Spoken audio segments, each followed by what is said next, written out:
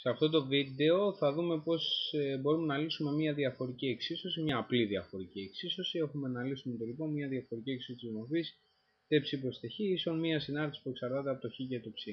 Θα επιλέξουμε για παράδειγμα ότι η συνάρτηση αυτή είναι μείον ψ, δηλαδή έχουμε να λύσουμε τη διαφορική εξίσωση τ προς τ ίσον με μείον ψ. Η λύση αυτής της διαφορικής εξίσωσης μπορείτε να το κάνετε αναλυτικά, είναι μια εκθετική συνάρτηση.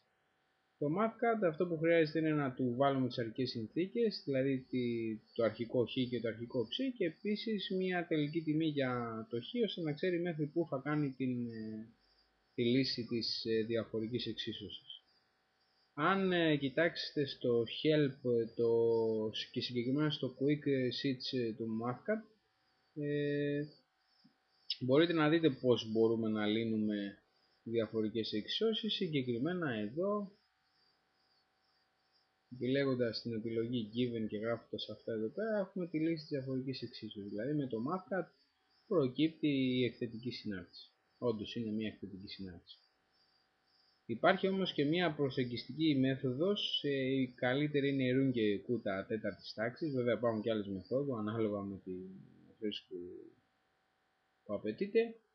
Η προσεγγιστική μέθοδος Runge Kutta, στην περίπτωση αυτή ο αλγόριθμός της δίνεται εδώ, σε αυτή την περιοχή.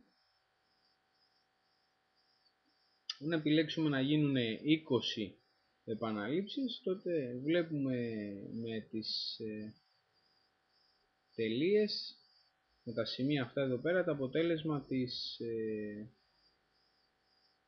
της λύσης με μέθοδο Runge Kutta. Μεγαλώνοντας πάλι το πλήθος των επαναλήψεων, βλέπουμε ότι θα πέσουμε ουσιαστικά στο αναλυτικό αποτέλεσμα. Σας ευχαριστώ.